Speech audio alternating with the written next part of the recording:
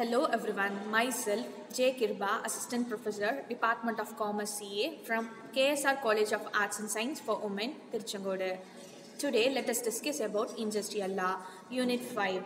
The Payment of Bonus Act 1965. The Payment of Bonus Act 1965 provides for the minimum bonus of rupees 8.33% from wages. The salary limited, fixed or eligibility purposes is rupees 3,500 per month, and the payment is subject to the suitable that the bonus payable to the employer's drawing wages or a salary.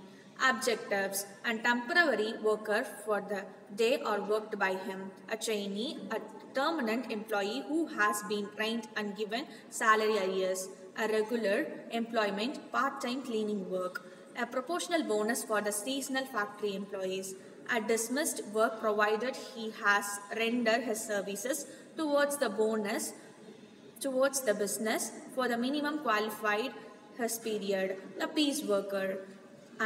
The Act applies to all the factories and every other establishment which employs 20 or more workmen. The Payment of Bonus Act 1965 provides minimum bonus of 8.33% of wages. The salary limited is fixed by the eligibility purposes.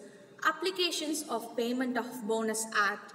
The bonus payable under this Act is to be paid within 8 months from the closing of accounting year or within 1 month from the date of which is awarded become enforceable.